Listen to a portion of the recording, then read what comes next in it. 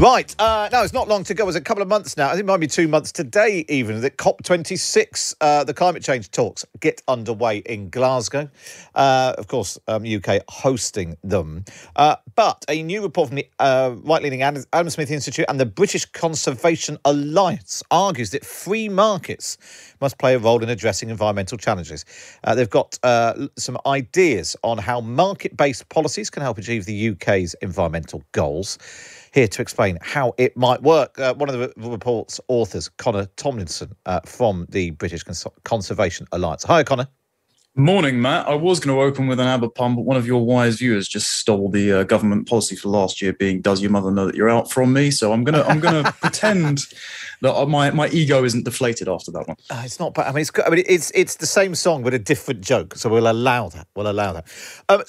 Explain what do we mean by market-based policies? As an alternative to what when it comes to solving the climate crisis? Well, currently, the environmental debate is flanked on both sides by, as was already spoken about in your earlier segment about New Zealand, the evil of eco-fascism and the radicals on the far left of things like Extinction Rebellion and the eco-socialists.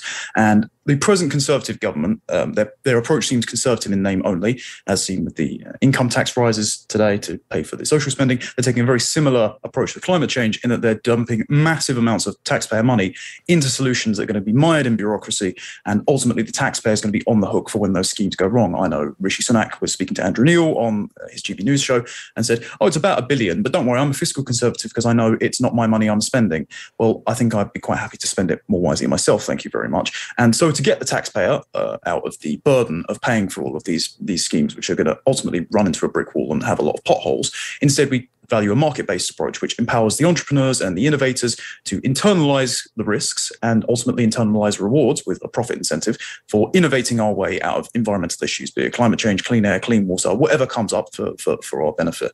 And that means that not only do the consumers, the taxpayers, benefit from all of the environmental things, but they also benefit from all the economic things that we're recovering from lockdown. Isn't the problem, though, that if you leave it to the market, that's what's got us into this mess, that actually the market left to its own devices carries on polluting because there's a profit there. The move to low-carbon technologies is more expensive.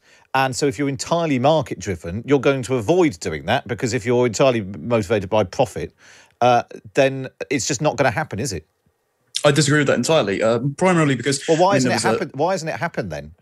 Because it actually is currently happening, and to say that the market is the leading cause of pollution is incorrect, because it's actually been government partnerships with things like oil monopolies, which is why we've embroiled ourselves in overseas conflicts. Or, for example, the Guardian turning around and saying, 100 of the world's largest companies are responsible for about 70% of the emissions. We at BCA have actually done a little bit of research on that we're hoping to release soon. We've found that at least 98 of those 100 companies benefit directly from government subsidies. So it's a state partnership which keeps these polluting practices in the case. Whereas, for example, there's a shareholder director, I forget the business council's name exactly, but they've got quite a lot of people on their board.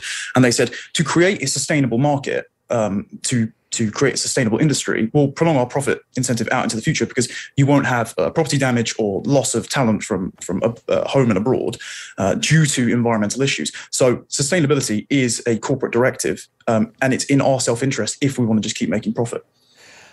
I'll be honest, I'm slightly struggling with it. So you're saying that the government is subsidising the pollution. Is that what you're suggesting?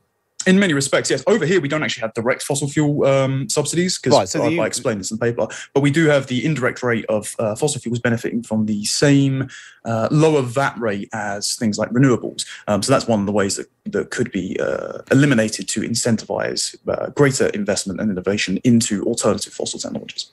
But isn't the truth that what's happened, and we've certainly seen this with wind, a few years ago, wind power was incredibly expensive. The government heavily subsidised it. It massively brought down the cost, and now it makes up a sizable chunk of our energy production. And that is recognising that the industry was not going to invest in wind on its own. Government subsidy went in, and then wind production's gone up. That is the role of the government, isn't it, to try and bring about the greater good, as they would see it, of lowering carbon emissions, but using public money to do so where the market just isn't doing it.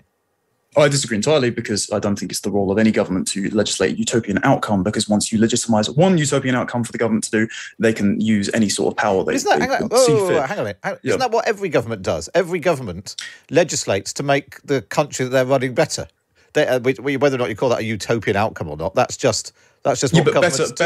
Better is relative, Matt. And the issue is the overreach of power, which they can believe they could justify these outcomes. And if you're going to say, for example, that a lot of governments do that, then I'm going to take issue with a lot of governments on principle. But isn't that the nature of government? Governments say, in an election campaign, various parties say, this is how we're going to make the country better. They get elected, and then that's what they set out to do. And we can argue about whether or not they achieve it necessarily, but to say that governments shouldn't legislate for a utopian outcome or an improvement in that's just how democracy works, isn't it? Yeah, but it's how, and whether or not it's a principled first approach, like microenvironmentalism is, as I explained in the introduction. I encourage people to read the paper, versus a sort of utilitarian approach, which doesn't put a limit on the actions which are legitimate for government to take. It's like saying the watchman state versus the guiding hand state, where microenvironmentalism takes very much the approach of the liberal watchman state in a sort of Lockean Adam Smith tradition. Okay, well, thanks for that. That's Connor Tomlinson, one of the report's authors from the British Conservation Alliance.